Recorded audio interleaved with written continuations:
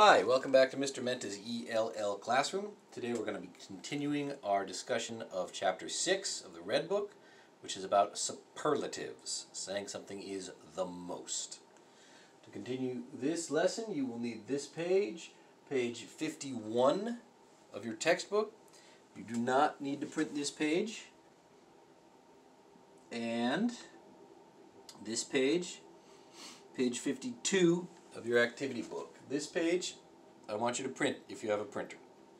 If you do not have access to a printer, write the answers on a separate sheet of paper, and you'll need a separate sheet of paper anyway. So, let's keep talking. So last time we talked about how we can add EST to the end of a word to make it a superlative. Okay?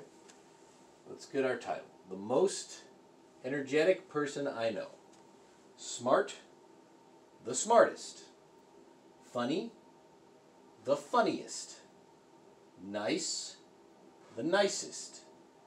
Big, the biggest. So these are the things we already practiced last time. Hopefully we're pretty familiar with these rules now. But you can't add EST to every word. Not every word can be changed that way. And like before, it's pretty much the bigger, longer words. We don't put that ending on. Energetic, the most energetic. We do not say energeticist. We say the most energetic. Okay? Because this is a bigger, longer word. Interesting, the most interesting. Again, we do not say interestingist. We say the most interesting. Patient, the most patient. Again, we don't say patientist. We say the most patient. Stubborn, the most stubborn. Okay? So some words we can add EST to the end of, words like smart. Some words we can't do that. And that's just something you have to practice and learn and get yourself. Okay, so looking at our examples here. I think your grandmother is very energetic. She certainly is. She's the most energetic person I know. See? So we're saying, like before, we're talking about someone who's the most of something. But instead of adding EST at the end, we just say they are the most. We use the word most. It's actually easier. You just have to remember, when do you say most and when do you add EST at the end.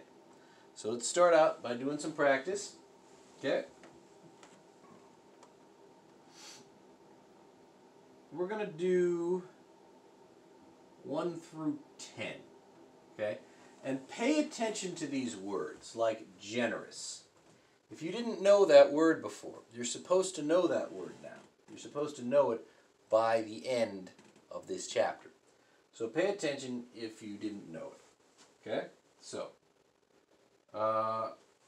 actually we'll do 7. We'll do the first 7 of these. So there's 12 of them. We'll do the first 7. So number 1, your friend Carlos, interesting. So again, you take out your separate sheet of paper and write this down. I think your friend Carlos is very interesting. He certainly is. He's the most interesting person I know. Okay, so we're going to get some good writing practice here, okay? So go ahead. Write down 1, 2, 3, 4, 5, 6, and 7. Okay? Then we'll be done. Alright, so pause the video, write the answers.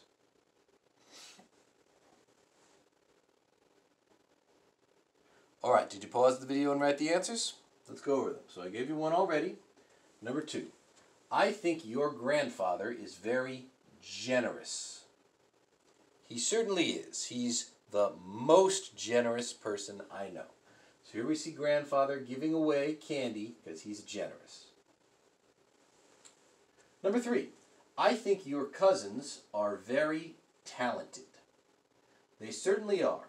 They are the most talented people I know. So just make sure you wrote they. talented. Talented means they have a talent. It means they have something they're very good at. Talented people are very good at something, some skill. 4. I think our English teacher is very patient. She certainly is. She's the most patient person I know. Do you think I'm a patient English teacher? I think maybe I'm a little impatient, but I'm energetic. Number 5. Your nephew Andrew I think your nephew Andrew is very stubborn. He certainly is. He's the most stubborn person I know. Number 6. I think your younger brother is very polite. He certainly is. He's the most polite person I know. Although I looked this up for you. If you want to say politest is a word that is allowed, but people usually say most polite. But if you want to say that, you're allowed. And number 7, last one. I think your older sister is very bright. She certainly is. She's the brightest person I know. Did you remember to say brightest instead of most bright? They kind of got tricky here at the end to see if you still remembered that. This is a nice short word, so we can add est to it, brightest. All right. That's enough writing exercise today. Now let's go on to vocabulary, which does involve some writing, actually. But so now we've got these words here at the top, and we're going to see if you know what they mean. I like this exercise because you've got to think about it a little bit, okay? So we've got these words. What's the word? Boring, energetic. Generous, honest. Interesting, noisy. Patient, polite. Smart, stubborn, talented. So number 1, we say, Jessica sings, dances, and plays the guitar. She's very talented. In fact, she's the most talented person I know. So over here when they said sings, dances, and plays the guitar, that's how you know the word they're looking for is talented. Okay, that's describing a talented person. So let's see number 2. Can you do that? Mr. Bates gives very expensive gifts to his friends. He's very what? What's the word we've been talking about in this chapter for people who give things a lot? Who are people who give things a lot? That's generous. Very generous, okay? In fact, he's the most generous person I know. Okay? So that's how we're going to do that. So you go ahead and pause the video, fill in the rest of the answers, okay? All right. And there we go. All right, did you pause the video? Pause the video if you haven't paused it yet. Okay. So, let's do number 3. My Aunt Louise jogs every day before work. You know, jogs, that's kind of like running. She's very blank. I'm probably going to have to go with energetic. Energetic. Check your spelling. It's right on the page. Check your spelling. In fact, she's the most energetic person I know. Number 4. Marvin always says thank you and you're welcome. He's very polite. Polite. In fact, he's the most polite person I know. Or if you want to, politest. You can say politest, although it's rare. Number 5. Samantha always knows the answers to all the questions. She's very smart. In fact, she's the smartest S-M-A-R-T-E-S-T, person I know. Make sure you wrote smartest, not most smart. Smartest, okay? I hope you're checking your work carefully. Checking your work is a very important part of this process. Number 6. Edward isn't reading a very exciting novel. It's very boring. The opposite of exciting is boring.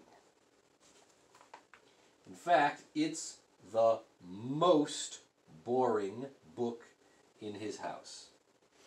Number 7. Dr. Chen never gets angry. She's very, what would that be? I think patient. Yes. She's very patient. In fact, she's the most patient person I know. And number 8. Mayor Jones always says what he thinks. He's very honest. In fact, he's the most honest person I know. Number 9. My next door neighbor plays loud music after midnight. He's very, let's see, are we going to go with noisy? I'm going to go with noisy. He's very noisy. In fact, he's the noisiest person I know. Noisiest. Not most noisy, noisiest. Noisiest. N-O-I-S, wait a minute. I-E-S-T. Noisiest. 10. I'm never bored in my English class. My English teacher is very interesting. In fact, she's the most interesting person I know. Am I interesting? I hope I'm interesting. I try. I know what it's like to be stuck in a boring class. Number 11. My brother-in-law is always sure he's right. He's very stubborn. In fact, he's the most stubborn person I know. All right, did you get all of those? Good work. I'll see you in the next video.